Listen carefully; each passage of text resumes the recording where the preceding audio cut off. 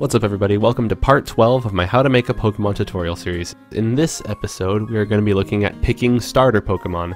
There are two ways to do it. The first way we're going to look at is the standard and most basic way, which requires event editing and setting switches. And the second way we're going to look at is a custom script, and I'll get to that after we look at the first way. So, it's actually super easy to do the first way. What you can do if you want is go to the Pokemon lab that's already been created and look at how they do their Pokeballs. I copied one of them and pasted them into our Pokemon lab in our town. So here's our town, then here's the lab for our professor, and here's one of the Pokeballs right now. So let's take a look at this event and break it down. Okay, so the first page, like we talked about in the events episode, is really basic. There's the Pokeball here, there's all the conditions, they're empty. This is the one that always happens. By default, when you interact with this Pokeball, it'll just say, hey, there's a Pokemon in the ball. It won't do anything. But if the switch choosing starters is on, then he'll say, hey, do you want Squirtle? Then it'll show choices, and if you choose yes, it'll add Squirtle to your team with the script PB add Pokemon like we talked about before. And then it will say choosing starter is off, so that way this won't happen anymore. It'll set the starter choice equal to 3, because it's good to keep track of what starter you chose at the beginning of the game, so that way your rival and, you know. And then it'll set Self Switch A on. When Self Switch A is on, then the Pokeball disappears, because you've taken it. So that's super basic, right? So, one thing that happened, choosing starter is never set to be on though, right? So let's make another event. Let's make an event right now where auto run. The very first time you enter Professor Oak's lab, this will happen. It'll show text and say, welcome to my lab. Pick a starter. Okay? And then it will set the move route of the player up, then right, and then up. Okay? And then it will let's see, wait for moves completion, and then it will also control switch. It'll there it is. Okay, so choosing starter is a default switch that the game uses, and we can just use it right here. So choosing starter on. You could do this with any switch you want. You don't have to do choosing starter. If you want, you could make your own switch and be like, oh, if pick starter, you know, it's just easier to use some of the switches that have already been made, but the logic is all there. I hope you get that. Okay. And then we only want this to play once, so afterwards it'll do control self switch A on. Cool. New event page. When self switch A is on, nothing happens. Alright, cool. And now let's do this. Let's put an event here that will only be active. Actually, I like using conditional branches more. So if choosing starter is on, then whenever you step on this tile, I need to make it player touch. Whenever you step on this tile, it'll say, hey, you need to pick a starter. What the hell? Okay. And then it will set move route player move up. Cool. So, let's test it. I think right now, the way it'll work is you can only choose Squirtle. But hey, baby steps. So you walk in, it'll auto-run that first event. Welcome to my lab, pick a starter. You move up, right, up. Cool. Now if I try to leave, it'll say, hey, you need to pick a starter. Cool. So that's all been taken care of. It's so easy. I love it. Conditional branches, switches. Ooh. Okay. And then I go interact with the Pokeball. It'll say, hey, you want Squirtle, the water Pokemon? I say, no. Okay, choose carefully. If I choose yes, it'll add Squirtle to my team using the script that we talked about. I'll name the Squirtle, all A's. Cool. Now I have Squirtle. He's level 5. Nice. So, let's close this. So let's see. That is starter choice 3. So if you want, you can just do this. Copy paste. So you want Squirtle. Let's make this Charmander, the fire Pokemon. All this stuff is super easy, right? This stuff is simple. Charmander. And you can make these whatever you want. If you don't want to do Squirtle, Bulbasaur, Charmander. So, since I chose Charmander, instead of setting starter choice to 2, instead of setting it to 3, I set it to 2. So that way, if I choose Squirtle, the variable starter choice will be set to 3. If I choose Charmander, the variable starter choice will be set to 2. So if I choose Bulbasaur, it'll be set to 1, you know. So, let me just do this real fast. Let's not make it Bulbasaur, though, for the last one. Let's make it something... I could do Rowlet, because I added that into the game in the last episode, but I think I'll just do Snivy. I think I have Snivy. This is black and white. And yeah, the formatting is going to be absolutely terrible on these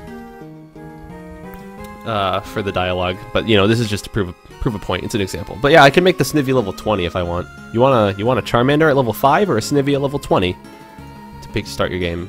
Take your pick. Whatever. Never mind, I'll set it back to 5. That'd be pretty stupid. No, that'd be extremely stupid. Okay.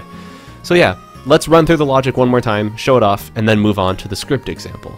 So, by default, if choosing starter is not on, and if the self switch of this is not on, by default, it'll just say, hey, this ball contains a Pokemon caught by the professor. Cool. If choosing starter is on, which we set as on, the very first second you walk into the lab, it turns choosing starter on. If choosing starter is on, then he'll say, hey, do you want Snivy, or do you want Bulbasaur, or do you want Squirtle, Charmander, blah, blah, blah. Then it'll show choices. If you choose yes, it'll add it to your team. It'll set choosing starter off. If you have to do this, otherwise you can just keep getting Pokemon, you know. Oh, I want Squirtle and Charmander. And then you set the starter choice to make it easier to keep track of what starter you chose throughout the game. So later, when your rival battles you, you'll be like, hey, if starter choice is 1, make the rival's team this. If starter choice is 2, then he'll throw out this, you know. And then control self switch A on to make the Pokeball disappear. And if you choose no, he'll say choose carefully, blah, blah, blah. And yeah, and then when self switch A is on, the Pokeball disappears. Cool. So let's run through this one more time, and then let's look at the next way we can do this. Excuse me. Okay. Load in. Cool. Go into it. And now auto run. It auto runs. Welcome to my lab. Pick a starter. And then it sets choosing starter to on. And then it sets the self switch for the auto run event to on. So that way the auto run event doesn't keep playing. And then if I try to leave, he'll say, hey, you need to pick a starter. Okay, I choose Snivy. Cool.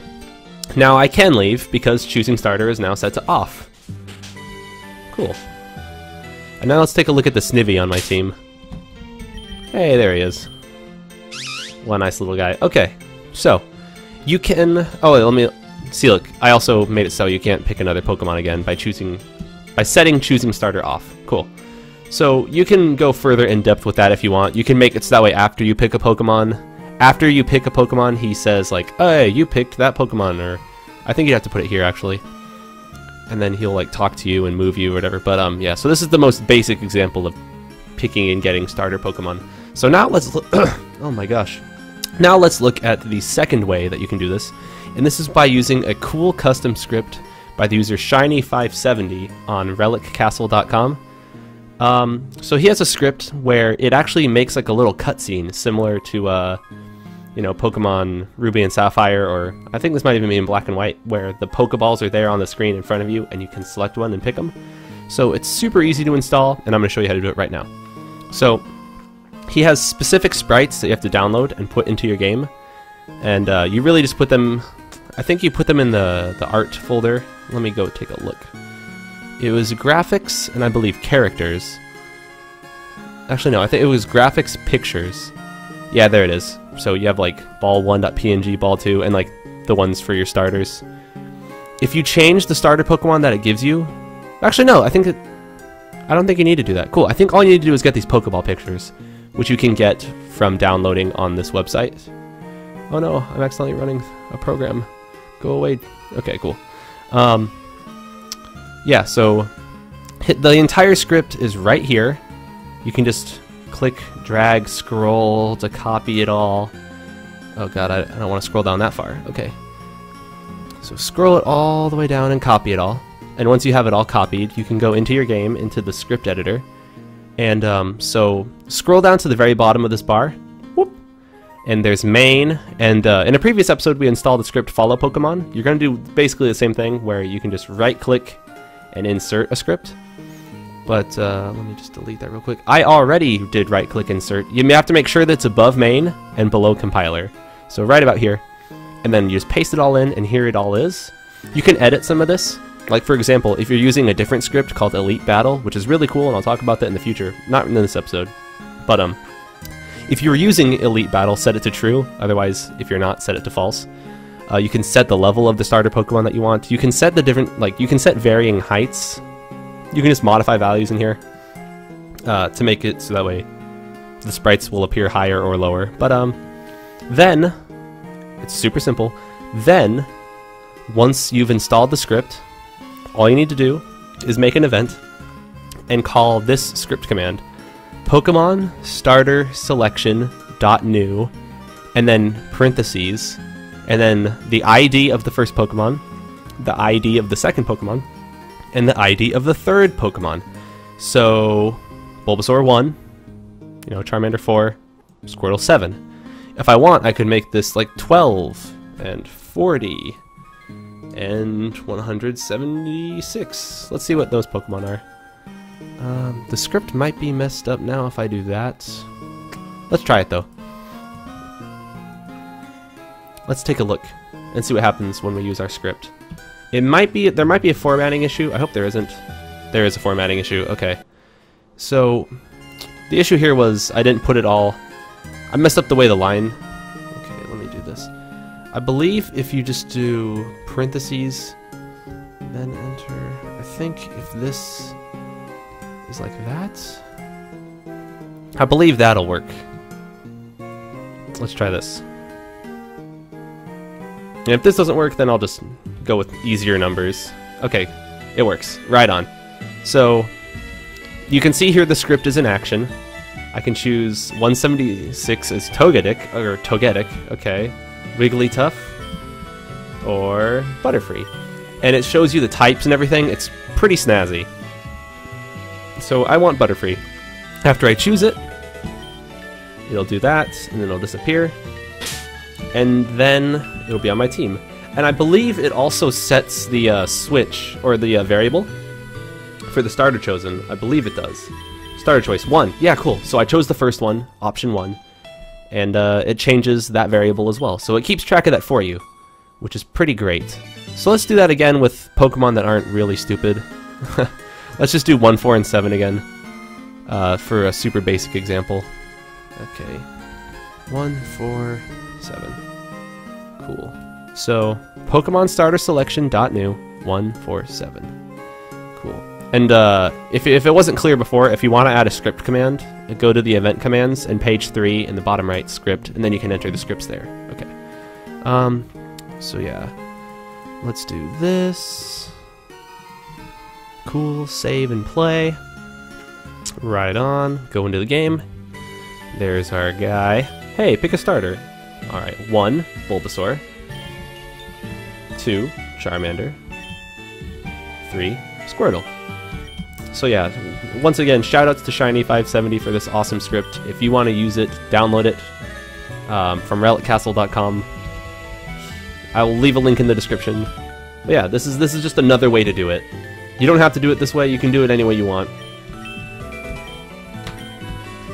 But yeah, hopefully this episode helped you picking starter Pokemon. I've got a lot of stuff I need to cover in the future episodes. The next episode, I'm going to be talking about the town map and how to make your own and customize it and change it. It's pretty cool. And I think I'll also talk about flying in that episode. I also got to talk about gyms. I got to talk about making items. I got a list over here I'm looking at. But yeah, until next time, guys, I'll see ya. Feel free to follow me on Twitter and Twitch. I'm going to be streaming more very soon. That's a promise. And yeah, I hope to see you there, and I hope to see you here next time. And I'll see you next time. Bye.